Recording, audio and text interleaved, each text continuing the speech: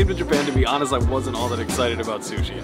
The only sushi that I had ever had was at a small town in Wisconsin. It was just like this cold fish on top of cold rice, and the whole thing was really sad. But then years later, I came here to Japan for the first time, and when I tried the sushi here, it just blew me away. And it was somehow only $1. So what I wanted to do was try sushi at 3 different levels: $1, $50, and $100, to see what's really the difference between the cheap sushi and the really expensive stuff. I'm really excited about this. I'm also a little bit nervous that we're just gonna be wasting our money because I have no idea what we're doing, but let's get started.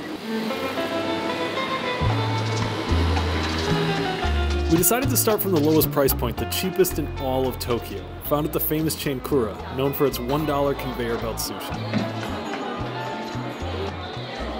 Okay, we're trying to find our little home for today. Cool. Okay, here we are. Wow.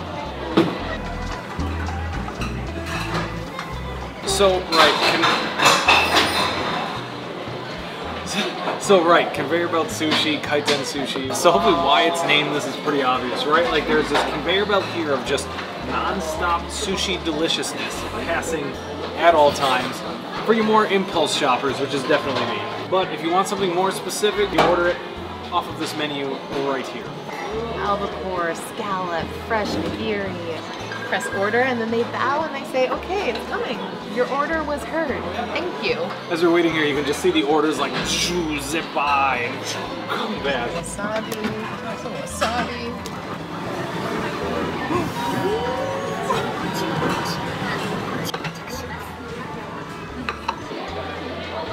Okay, so each of these plates that we got down here, the tuna, the seared salmon, the not seared salmon, each of them was 132 yen, which right now is 90 cents. So this is actually less than $1 sushi.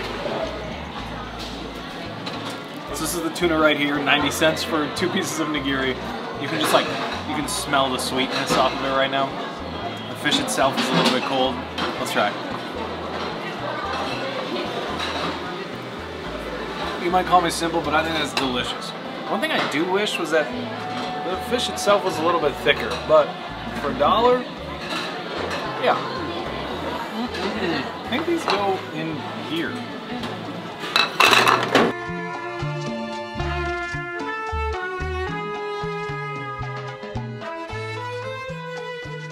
When I first tried sushi for the first time, I was eating things like California roll. I was terrified of raw fish.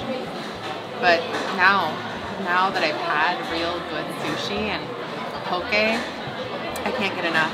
I don't pretend to be a sushi connoisseur, so I don't know, but it tastes really good and it doesn't taste fishy, which I think sometimes I worry about when I try sushi from back at home.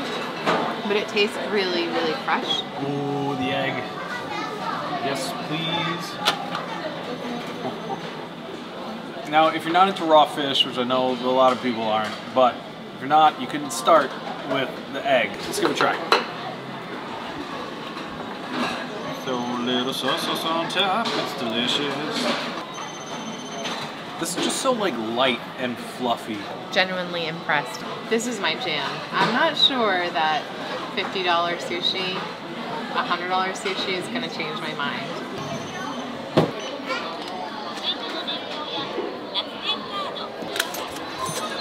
All right, let's go.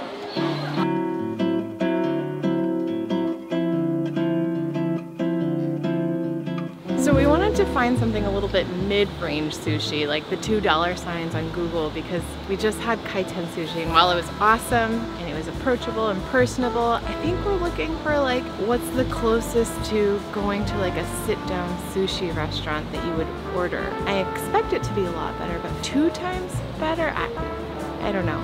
We're in Roppongi. I think it might be fancy. We'll see.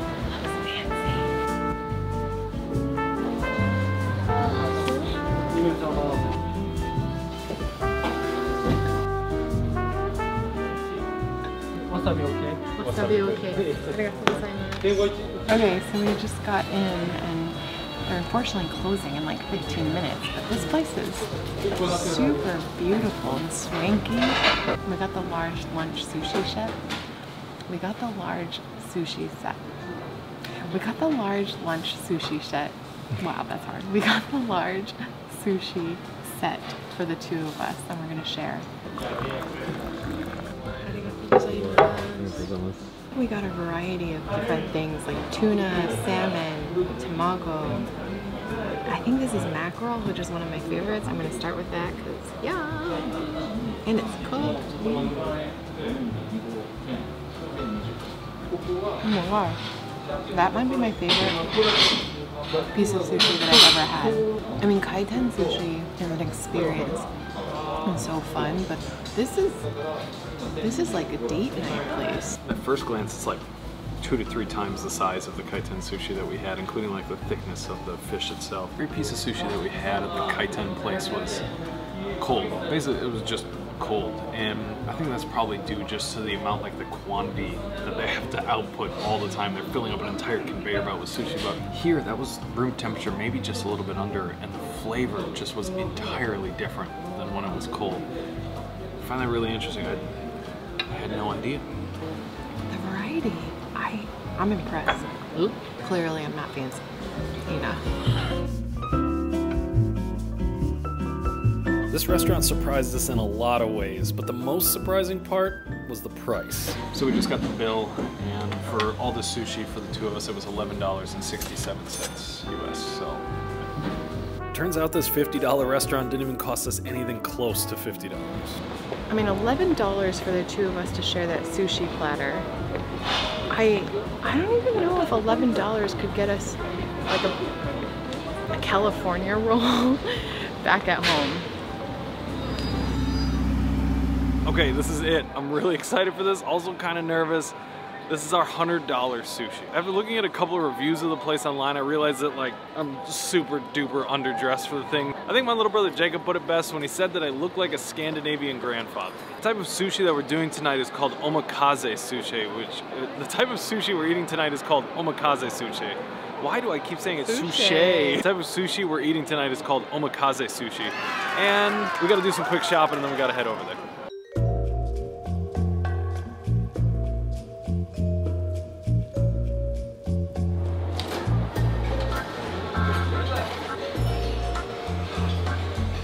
Are you ready? We walked in and were lost immediately. There were no menus, no instructions, just a single chef at a counter telling us to sit. Hundreds of little bowls and plates lining the back wall, hunks of fish tucked away under the table in front. In front of us, just a single black stone, absent of the typical self-serve soy sauce and wasabi. Turns out that this kind of dining experience is called omakase, which essentially translates to, I leave it up to you. You being this wonderful man right here, our sushi Sherpa for the evening. Basically, the chef selects and prepares the dishes for you based on their inspiration combined with the freshest, highest quality ingredients available, and then changes the lineup depending on how you react to each different dish that they make. In short, we have absolutely no idea what we are in for tonight.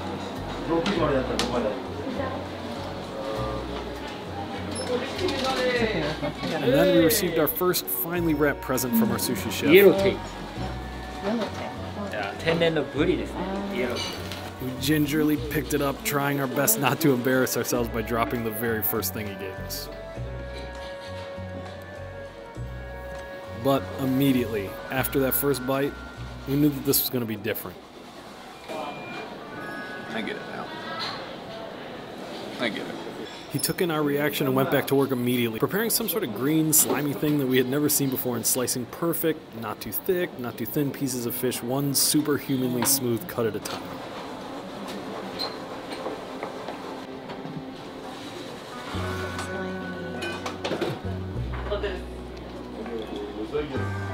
I just realized that I've never actually had wasabi before. The next few courses went by in a flash. We had absolutely no idea what we were eating, but we were totally locked into his every movement. Every small intentional knife stroke, watching him plate the sushi at the perfect angle for picking it up, which was a different angle for left-handed me than right-handed Lisa. It was all just so thoughtful and intentional. Every single thing he served was invariably delicious and just totally unrecognizable. This is abalone, probably? Fish roast sausage? Wow, it's an experience for the mouth. Around this time, somehow 25 courses later, we realized that 2 hours had just flown by. We try the dish. The chef takes in our reaction. He then reaches for what he thinks will be the perfect next dish. Rinse, repeat. And he was right every single time.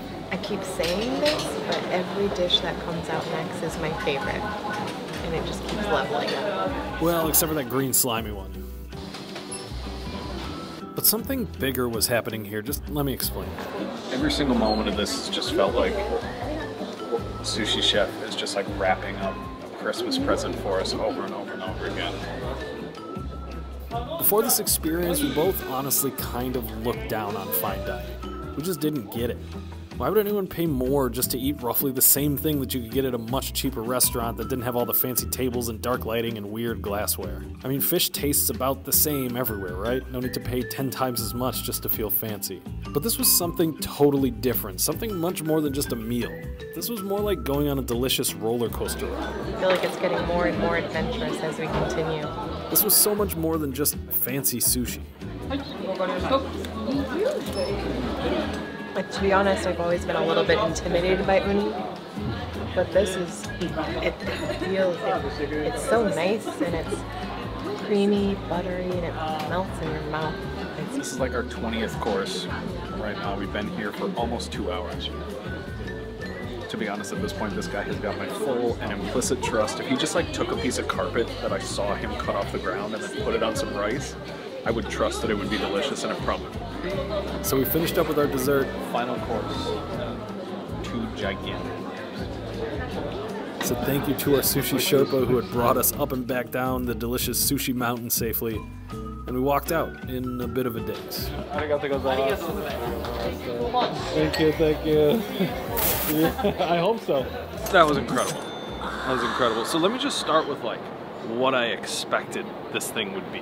I expected that this meal was just going to be roughly the same thing that we had in the past 2 meals, the $50 one and the $1 one, but just like more of it, or better, or like just a little more refined. But instead what we got was this 20+ course just like tour of every possible thing you can do with seafood. It was an entirely different experience from front to back. I didn't expect any of it. All of it was delicious. I was worried about going in and recording, expecting like this intimate, fancy restaurant, and it was very intimate and fancy, but it was also super boisterous. I was proven wrong. Is the food better? Definitely. Is it 100 times better? I don't know. Probably. The big thing that you're paying for is the experience. Down to the wire. Yeah. $1 sushi versus $100 sushi.